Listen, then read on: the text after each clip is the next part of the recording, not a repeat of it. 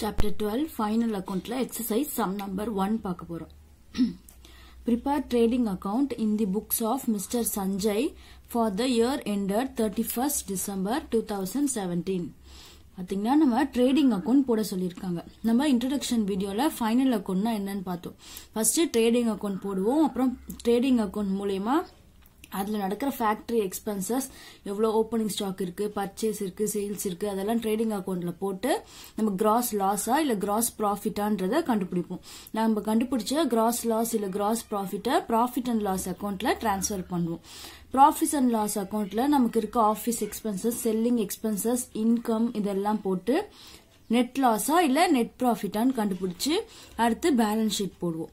Balance ஷீட்ல நம்ம கண்டுபிடிச்ச net loss இல்ல நெட் ப்ராஃபிட்டை கேபிட்டல் அக்கவுண்டோட ஆட் பண்ணுவோம் இல்ல மைனஸ் பண்ணுவோம். பேலன்ஸ் ஷீட்ல லெஃப்ட் சைட்ல லயபிலிட்டி, ரைட் சைட்ல அசெட் போட்டு லாஸ்டா டேலி பண்றது தான் ஃபைனல் அக்கவுண்ட். ஓகேவா? ஃபர்ஸ்ட் நமக்கு ட்ரேடிங் அக்கவுண்ட் மட்டும் கேட்டிருக்காங்க. இப்ப ட்ரேடிங் அக்கவுண்டோட ஃபார்மட்டை பார்த்துட்டு சம்குள்ள போலாம். ட்ரேடிங் அக்கவுண்டோட ஃபார்மட் நான் உங்களுக்கு லாஸ்ட் வீடியோல எக்ஸ்பிளைன் பண்ணிருந்தேன். Trading account for the year எண்டட்னு சொல்லிட்டு நம்ம கொஸ்டின்ல கொடுக்குற டேட் போடணும். ஃபார்மட் படி debit side, credit side, left side நமக்கு debit side, right side credit side. இங்க லெஃப்ட் சைட்ல பாத்தீங்கன்னா 2 ஓப்பனிங் ஸ்டாக்னு போடுவோம். ஸ்டாக்கோட அமௌண்ட்டை அவுட்டர் காலம்ல போடுவோம். அடுத்து 2 பர்ச்சேஸ்ன்னு போடுவோம். நமக்கு கொஸ்டின்ல பர்ச்சேஸ் ரிட்டர்ன் கொடுத்திருந்தாங்கன்னா பர்ச்சேஸ்ல இருந்து பர்ச்சேஸ் ரிட்டர்ன் அமௌண்ட்டை லெஸ் பண்ணணும். அதனால அதை நம்ம இன்னர் காலம்ல போட்டுட்டு நமக்கு லெஸ் பண்ணி கிடைக்கிற அமௌண்ட்டை அவுட்டர் காலம்ல போடுவோம். அதுக்கு அடுத்து டைரக்ட் எக்ஸ்பென்சஸ். ட்ரேடிங் அக்கவுண்ட்ல டைரக்ட் எக்ஸ்பென்சஸ் எல்லாம் போடுவோம். என்னெல்லாம் டைரக்ட் எக்ஸ்பென்சஸ்னா நம்ம கூட்ஸ் பர்ச்சேஸ் பண்ணும்போது என்னெல்லாம் செலவு பண்றோமோ அதெல்லாம் நமக்கு டைரக்ட் எக்ஸ்பென்சஸ். இப்போ கேரேஜ் இன்வர்ட், ஃப்ரைட் இன்வர்ட். நமக்கு ஃபேக்டரிலயோ இல்ல மேனுஃபேக்சர் பண்ற குடோன்லயோ கேரேஜ் இந்த கூட்ஸ் எல்லாம் நம்ம உள்ள எடுத்துட்டு வருவோம் இல்லையா, அதுக்கான செலவு, அதுக்கு என்ன சொல்லுவோம், இன்வர்ட்னு சொல்லுவோம். அதனால கேரேஜ் இன்வர்ட், ஃப்ரைட் இன்வர்ட். அடுத்தது வேஜஸ், டாக் சார்ஜஸ், இதெல்லாமே நமக்கு அந்த கூட்ஸ இம்போர்ட் பண்ணும்போது செலவு பண்றது. இம்போர்ட் டியூட்டி, ஆக்ட்ரி, இதோட மீனிங்லாம் உங்களுக்கு நான் சொல்றேன். கேரேஜ் இன்வர்ட், ஃப்ரைட் இன்வர்ட்னா அந்த கூட்ஸ நம்ம பர்ச்சேஸ் பண்ணும்போது குடோனுக்கு கொண்டு வரும்போது நம்ம பண்ற அவங்களுக்கு கொடுக்கற எக்ஸ்பென்சஸ் தான் கேரேஜ் இன்வர்ட், ஃப்ரைட் இன்வர்ட். இப்ப இன்வர்ட்னு கொடுத்தாதான் ட்ரேடிங் அக்கவுண்ட்ல வரும். அவுட்வர்ட் அப்படின்னா அது நமக்கு ப்ராஃபிட் அண்ட் லாஸ் அக்கவுண்ட்ல வரும். ஓகேவா? கேரேஜ் இன்வர்ட், ஃப்ரைட் இன்வர்ட்னா நம்ம ட்ரேடிங் அக்கவுண்ட்ல போடுவோம்.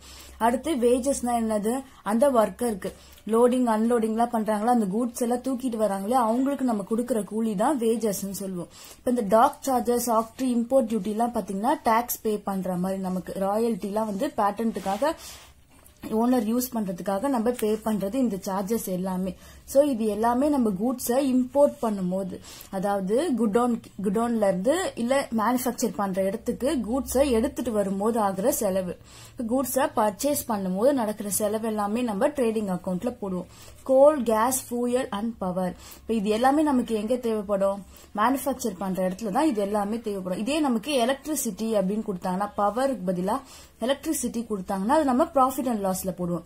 ஏன்னா ஆபீஸ்ல யூஸ் பண்ற கரண்ட் நம்ம எலக்ட்ரிசிட்டி சொல்லுவோம். இதே நம்ம மேனுஃபேக்சர் பண்ற இடத்துல ஃபேக்டரியில யூஸ் பண்றத பவர்னு சொல்லுவோம்.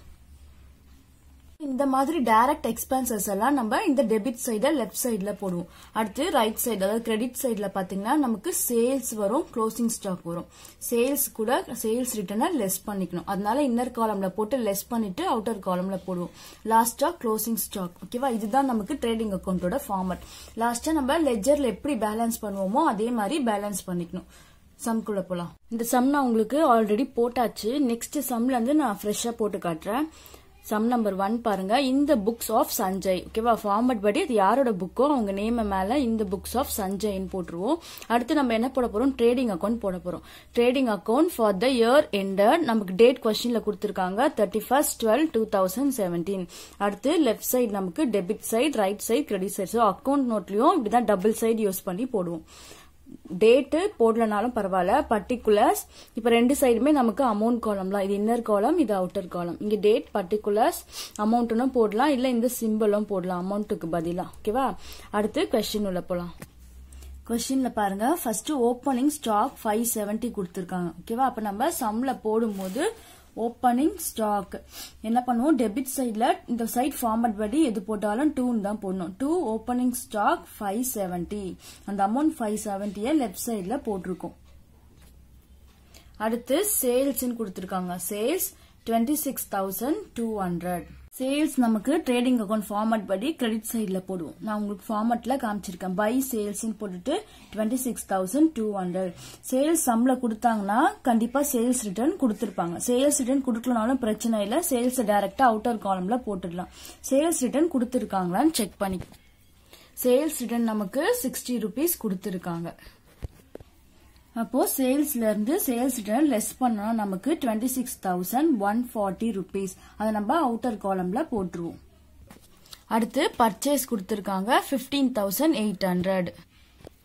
பர்ச்சேஸ் நமக்கு லெஃப்ட் சைட் ஃபார்மட்ல 2 பர்ச்சேஸ் போட்டு 15,800 போடுவோம்.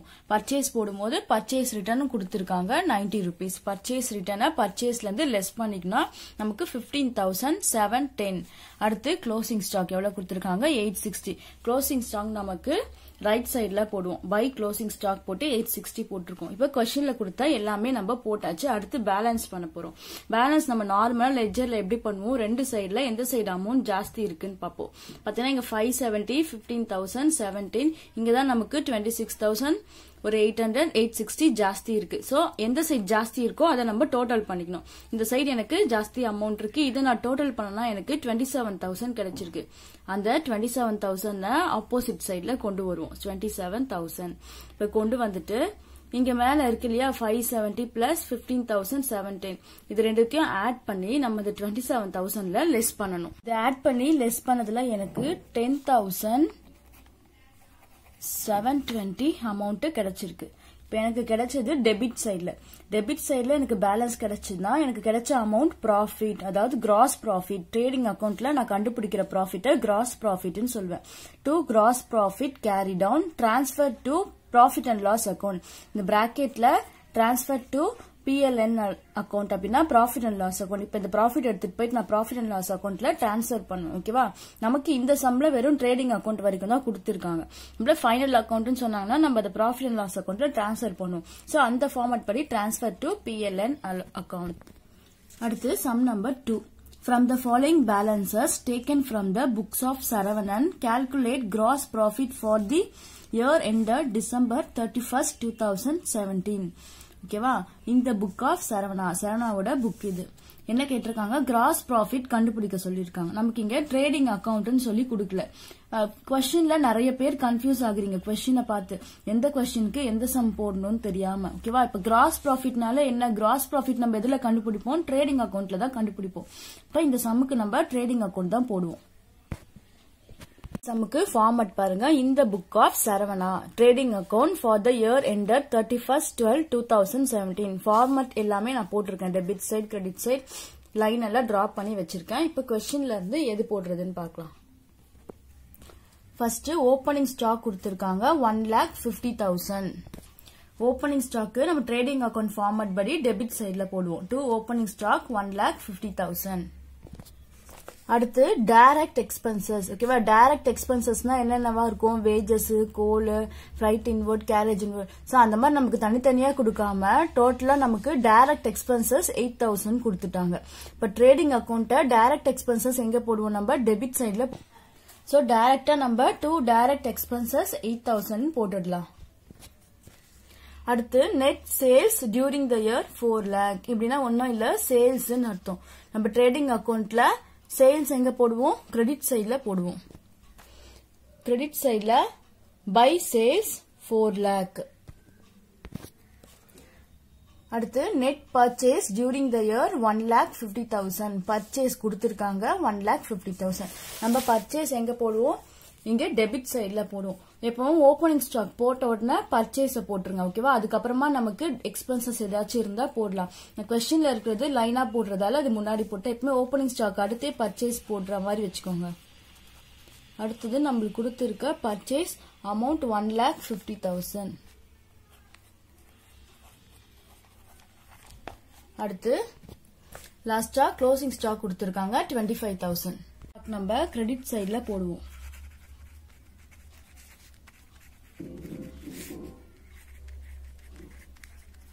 ஓகேவா, இப்ப சம் போட்டாச்சு. இப்ப நம்ம செக் பண்ணிக்கணும் எந்த சைடு நமக்கு ஜாஸ்தி வரும் அமௌண்ட். இங்க பாத்தீங்கன்னா 3,08,000 வரும், இங்க 4,25,000 வரும். இப்ப பார்த்தோம்னா நமக்கு இந்த சைடு தான் ஜாஸ்தி அமௌண்ட் காட்டுது. அப்ப இத டோட்டல் பண்ணிக்கலாம். டோட்டல் பண்ணா நமக்கு 4,25,000 அமௌண்ட் கிடைக்கும். இங்க டோட்டல் பண்ண அமௌண்ட்டை சேம் சைடுல இந்த சைடு கொண்டு வருவோம் நம்ம. 4,25,000. சோ இப்போ இந்த அமௌண்ட்ல இருந்து இத டோட்டல் பண்ணா 3,08,000. 4,25,000ல இருந்து 3,08,000 நம்ம லெஸ் பண்ணா நமக்கு 1,17,000. ஓகேவா? நமக்கு இந்த சைடு பேலன்ஸ் கிடைச்சிருக்கு. இந்த சைடு பேலன்ஸ் கிடைச்சா இத நம்ம என்ன சொல்வோம்? to gross profit ன்னு சொல்வோம். பிராக்கெட்ல transfer to profit and loss account.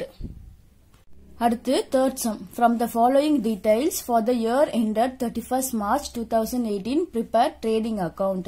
இப்ப நம்மள trading account போட சொல்லிருக்காங்க 31st March 2018.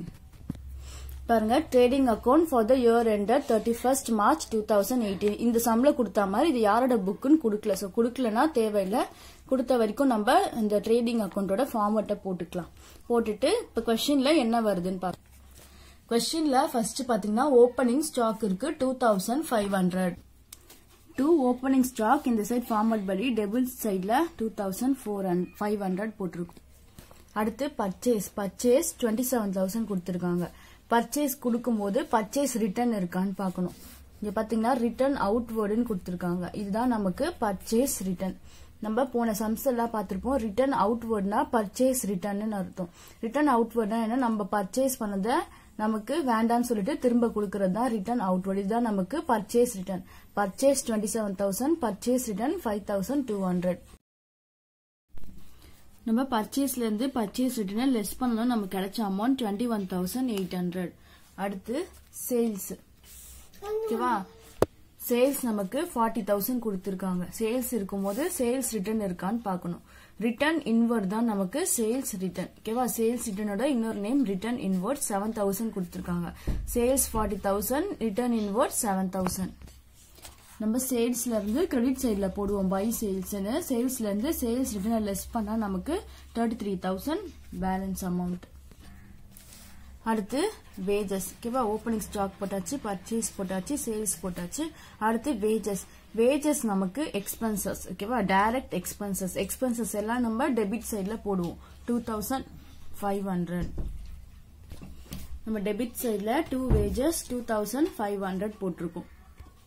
அடுத்து ரிட்டர்ன் அவுட்வர்ட், ரிட்டர்ன் இன்வர்ட் எல்லாம் போட்டாச்சு. Goal and gas 3,300. இதுவும் நமக்கு டெபிட் சைட்ல போட வேண்டிய எக்ஸ்பென்சஸ். ஓகேவா? அடுத்து கேரேஜ் இன்வர்ட். ஓகேவா? கேரேஜ் இன்வர்ட், ஃப்ரைட் இன்வர்ட் எல்லாம் சொல்லியிருக்கேன். ட்ரேடிங் அக்கௌண்ட்ல டெபிட் சைடு போடுவோம். அப்ப கோல் அண்ட் கேசஸையும் கேரேஜ் இன்வர்டையும் நம்ம டெபிட் சைட்ல போடுவோம். Goal and cases to garage இன்வர்ட்லாம் debit சைட்ல போட்டிருக்கோம். சோ இது ஏன் நம்ம ட்ரேடிங் அக்கௌண்ட்ல போடுவோம்னா இதெல்லாம் நமக்கு மேனுஃபேக்சரிங் பண்ற இடத்துல நடக்கிற எக்ஸ்பென்சஸ். அடுத்து க்ளோசிங் ஸ்டாக் 5,200. க்ளோசிங் ஸ்டாக்க ஃபார்மட் படி கிரெடிட் சைட்ல நம்ம சேல்ஸுக்கு அடுத்து லாஸ்டா போடுவோம் 5,200. இப்ப क्वेश्चनல இருக்க எல்லாமே நம்ம போட்டாச்சு. இந்த சம்ல நம்ம क्वेश्चनல இருக்க எல்லாமே போட்டாச்சு. இப்ப பேலன்ஸ் பண்ணும்போது பாத்தீங்கன்னா எனக்கு இந்த சைடு தான் ஜாஸ்தி அமௌண்ட் வருது 38,200. சோ அத டோட்டல் பண்ணி நான் இந்த சைடு எடுத்துட்டு வந்திருக்கேன் 38,200. இங்க இருக்க ஒரு 2,500, 21,800, 2,500, 3,300, அடுத்து 2,600. நம்ம ஆட் பண்ணி இந்த 38,200 லெஸ் பண்ணதுல நமக்கு 5,500 கிடைச்சது. நமக்கு பேலன்ஸ் இந்த சைடு கிடைச்சதுன்னா நம்ம அதை கிராஸ் ப்ராஃபிட் சொல்லுவோம். To gross profit 5,500 transfer to P&L account. அடுத்து fourth sum. From the following balances taken from the books of Victor, prepare trading account for the year end 31st December 31st 2017. இந்த சம்மோட format பாத்தீங்கன்னா இந்த books of mister Victor trading account for the year enter 31st 12/2017. இது debit side, நமக்கு இது credit side. இப்போ क्वेश्चनல பாத்தீங்கன்னா adjusted purchase கொடுத்திருக்காங்க. Opening stock நமக்கு இங்க கொடுக்கல. ஓகேவா? சோ நல்லா ஞாபகம் வச்சுக்கணும். அட்ஜஸ்டட் பர்ச்சேஸ் நமக்கு எப்பவுமே பர்ச்சேசிங் கொடுப்பாங்க. இப்போ இந்த சம்ல அட்ஜஸ்டட் பர்ச்சேஸ்னு கொடுத்திருக்காங்க. அட்ஜஸ்டட் பர்ச்சேஸ் கொடுக்கிற சம்ல க்ளோசிங் ஸ்டாக் வராது. ஓகேவா? க்ளோசிங் ஸ்டாக் கொடுத்தாலும் நம்ம போடக்கூடாது. ஸோ ட்ரேடிங் அக்கௌண்ட்ல பாத்தீங்கன்னா நம்ம கூட்ஸ் பர்ச்சேஸ் பண்றப்ப நடக்கிற எக்ஸ்பென்சஸ் எல்லாமே நம்ம ட்ரேடிங் அக்கௌண்ட்ல போடுவோம். இங்க பாத்தீங்கன்னா பர்ச்சேஸ் ஆஃப் கூட்ஸ்னு கொடுத்துருக்காங்க. இங்க பாருங்க பர்ச்சேஸ் ஆஃப் கூட்ஸ். அப்ப இது எல்லாமே நமக்கு கூட்ஸ் பர்ச்சேஸ் பண்றப்ப நடக்கிற எக்ஸ்பென்சஸ். ராயல்டி, ஆக்ட்ரி, அப்புறம் இம்போர்ட் டியூட்டி, டாக் சார்ஜஸ், இது எல்லாமே நமக்கு கூட்ஸ் பர்ச்சேஸ் பண்றப்ப நடக்கிற எக்ஸ்பென்சஸ். அப்ப இது நாலுமே நம்ம என்ன பண்ணுவோம், டெபிட் சைட்ல ட்ரேடிங் அக்கௌண்ட்ல போடுவோம். எக்ஸ்பென்சஸ் இது எல்லாமே நமக்கு டைரக்ட் எக்ஸ்பென்சஸ். அதை தவிர்த்து கேரேஜ் இன்வார்டும் நமக்கு கூட்ஸ் பர்ச்சேஸ் பண்றப்ப நடக்கிற எக்ஸ்பென்சஸ். ஓகேவா, இதுவும் நம்ம அப்ப ட்ரேடிங் அக்கௌண்ட்ல போடுவோம். அடுத்து cost of goods manufactured. Manufacture பண்ற இடத்துல நடக்கிற எக்ஸ்பென்சஸ் தான் நம்ம ட்ரேடிங் அக்கௌண்ட்ல போடுவோம். இப்ப கூட்ஸ் மேனுஃபேக்சர் பண்றப்ப நடக்கிற எக்ஸ்பென்சஸும் என்ன வரும், நமக்கு ட்ரேடிங் அக்கௌண்ட்குள்ள தான் வரும். ஸோ டெபிட் சைட்ல இது எல்லாமே நம்ம டெபிட் சைட்ல ட்ரேடிங் அக்கௌண்ட்ல போடுவோம். நம்மளுக்கு இங்க கொடுத்திருக்க எக்ஸ்பென்சஸ் எல்லாமே நம்ம டெபிட் சைட்ல இப்ப போட்டாச்சு. அடுத்து இந்த சைட்ல சேல்ஸ் மட்டும் தான் வரும். க்ளோசிங் ஸ்டாக் போடக்கூடாது. அட்ஜஸ்டட் பர்ச்சேஸ் அப்படின்னு கொடுத்தாங்கன்னா க்ளோசிங் ஸ்டாக் சம்ல கொடுத்திருந்தாலும் நீங்க கண்டிப்பா போடக்கூடாது. இப்ப நம்ம பேலன்ஸ் பண்ணிக்கலாம். நம்ம ரெண்டு சைடும் பார்த்து பேலன்ஸ் பண்றப்ப நமக்கு இந்த சைடு தான் ஜாஸ்தி அமௌண்ட் இருக்கு. அப்ப இதை டோட்டல் பண்ணி நம்ம இந்த ஆப்போசிட் சைட்ல கொண்டு வரோம். கிரெடிட் சைட்ல கொண்டு வந்துட்டு கிரெடிட் சைட்ல நமக்கு சேல்ஸ் மட்டும் தான் இருக்கு 90,000. இப்போ 1,05,000ல நம்ம 90,000 லெஸ் பண்ணோம்னா நமக்கு 15,000 பேலன்ஸ் கிடைச்சிருக்கு. பேலன்ஸ் நமக்கு கிரெடிட் சைட்ல கிடைச்சா நமக்கு லாஸ். ஓகேவா, இதுக்கு முன்னாடி பார்த்த சம்லாம் டெபிட் சைட்ல கிடைச்சது, இங்க நமக்கு கிரெடிட் சைட்ல கிடைச்சிருக்கு. அப்ப ட்ரேடிங் அக்கௌண்ட்ல நமக்கு கிராஸ் லாஸ் எவ்வளவு கிடைச்சிருக்கு, 15,000 கிடைச்சிருக்கு. Transfer to PLN account.